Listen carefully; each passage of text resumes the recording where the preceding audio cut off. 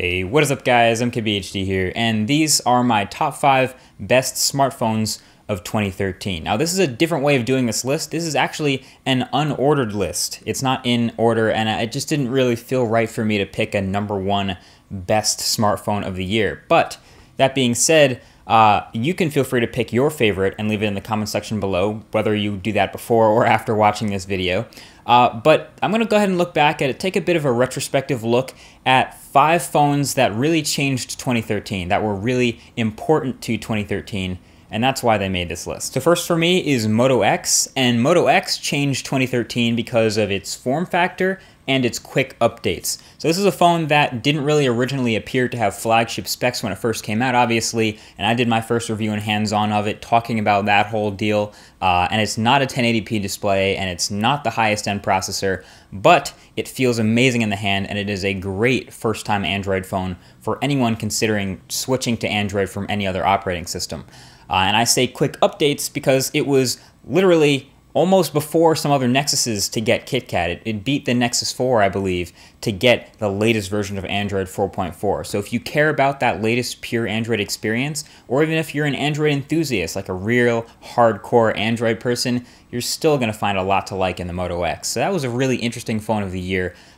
Turned a lot of heads. Next for me is the Nokia Lumia 1020. Now it may seem weird to have another 720p phone on this list, and even more weird to have a Windows phone on this list, but this phone changed the way we look at cameras in smartphones, like for good, permanently.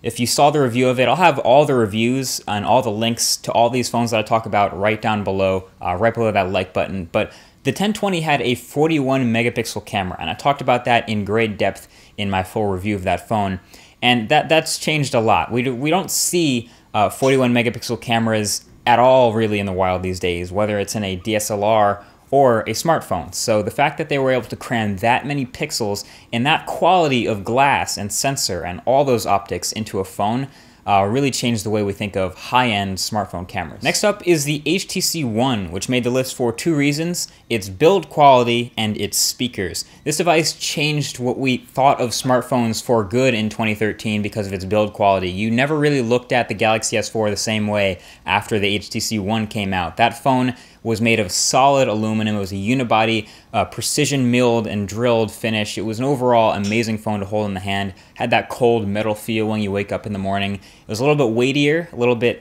more compact than the Galaxy S4, but overall an amazingly well-built phone. And then it had those massive front-facing boom sound speakers. And again, that also changes the way you think about audio in any other smartphone. When you consider someone who wants the best sounding speakers in a phone, that's immediately the #1 recommendation. Have you looked at the HTC One? It has boom sound speakers. It sounds ridiculously good compared to anything. So those are the 2 reasons the One made the list. Next up for me on my list is the Galaxy Note 3 from Samsung. And I think this is the first real phone that had pretty much no compromises all across the board. This is a true high-end spec device in every single department, where the biggest actual trade-off is software, whether or not you like the TouchWiz skin on top of Android. But it had, 3 gigabytes of RAM, had a 13 megapixel camera with incredible photos and 4K video. The only weird thing about it was the whole black versus white Galaxy Note 3 thing. It's not as weird as it sounds. It was made of different materials.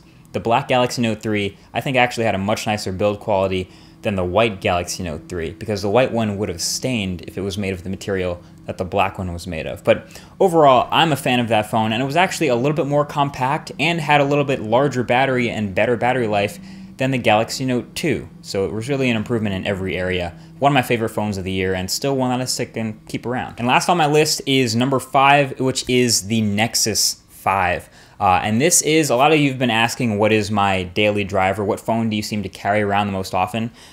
This is it. This is essentially the closest thing I've had to my daily driver. For the past month or so, I've carried the Stormtrooper 32 gig white Nexus 5.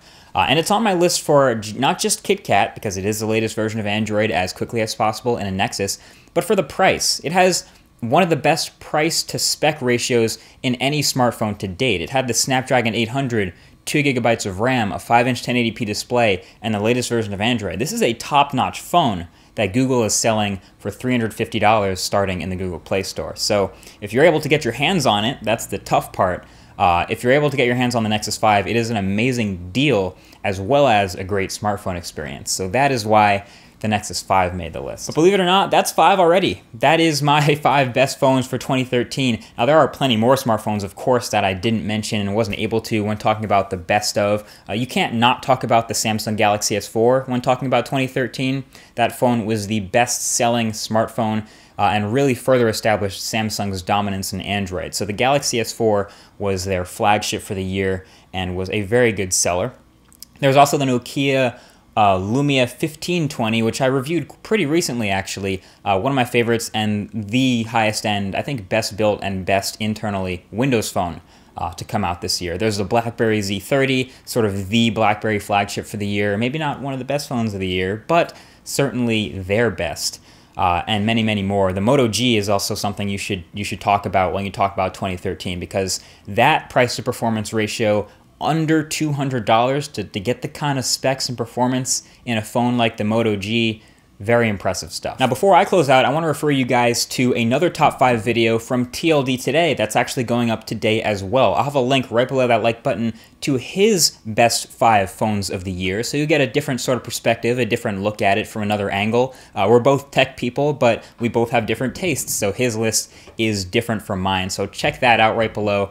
And I will be having more sort of fun retrospective looks back at this past year in tech coming up very soon. So be sure to subscribe if you haven't already. Those are coming up very soon. That's all I have to say. What is your number 1? What's your favorite phone of the past 365 days? Thanks for watching, and I'll talk to you guys in the next video. Peace.